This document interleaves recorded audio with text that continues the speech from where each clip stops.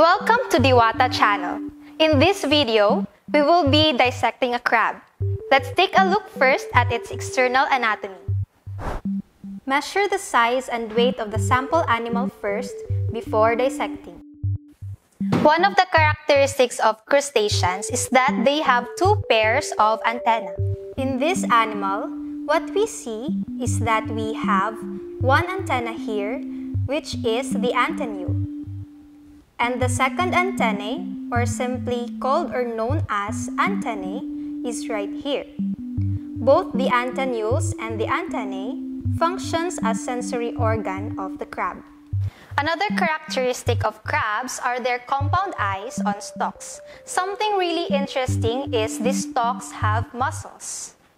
The crab can pull its eyes down between the dorsal and ventral layers or plates of the exoskeleton to have additional protection. This large structure up here is the carapace of the cephalothorax. The head and the thorax in these animals are fused together into a single large tagma. The other thing that we can see from this perspective are the appendages. There are 5 pairs of appendages. This makes the crab a decapod, which means having 10 legs. These appendages are called periopods. The periopod 1 is called the caliped, which is armed with a large pinching claw. This structure up here usually does the crushing of prey or food particles into pieces. This part up here is called the manus or propodus. Manus means hand. We have also this part that is able to articulate and can pinch down, which is the dactyl.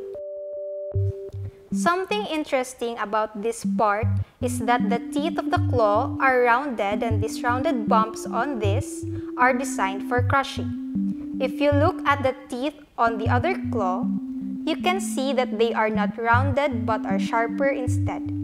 This is the cutting claw. Most crabs have typically one crushing claw and one cutting claw.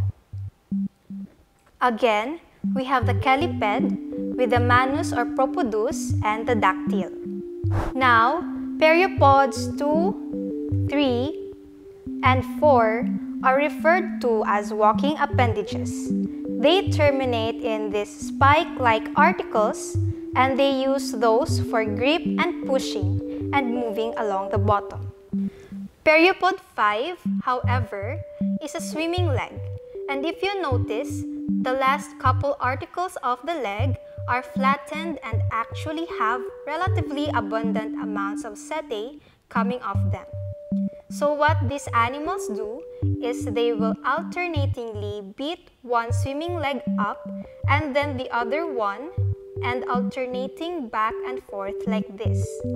And as they do that rapidly, they are able to push themselves, wobbling through the water as they go. That is how these animals swim.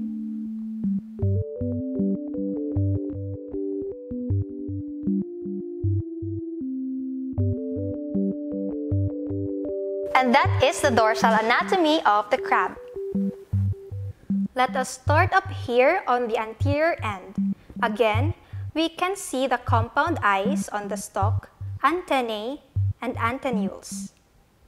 Let's flip the crab over and take a look at what we can see on the undersurface or ventral side of the crab.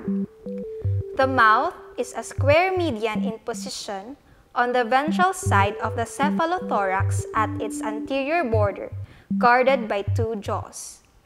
And then, these structures are attached to the structure called the third maxillipeds.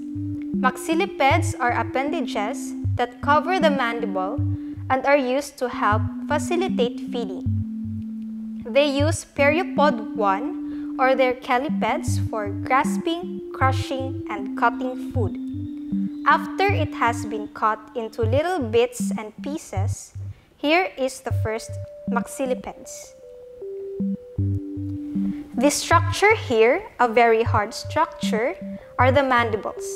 If maxillipeds are pushed back on the other side, we can uncover the mandibles. The mandibles crush side to side as opposed to the human jaw, which crushes and chews up and down. These are the plates of the sternum, which make up the ventral exoskeleton of the cephalothorax. And you can see there are individual plates that are fused together to make up this structure. Now, in addition to the cephalothorax, these animals do have an abdomen, and the abdomen is wrapped around underneath, which is this structure. You can also determine the sex of the crabs through the shape of the abdomen.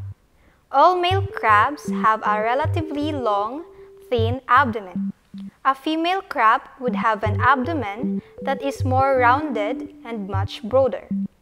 When a female crab lays eggs, they will hold and brood them as a large mass of eggs called a sponge of eggs that will be held in place. When you pull the abdomen out and open, the structures inside are exposed.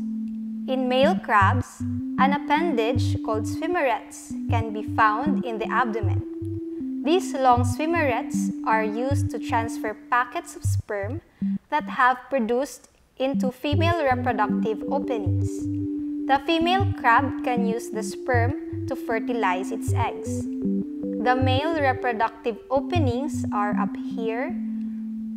These little dots or holes down to the tip of the abdomen are called genital pores, located here at the base of the fifth walking legs. The very tip down the abdomen is the anus. That's it for the external anatomy of the crab. For the part 2 of this episode, we will learn about its internal anatomy. Stay tuned and don't forget to like and subscribe. Bye!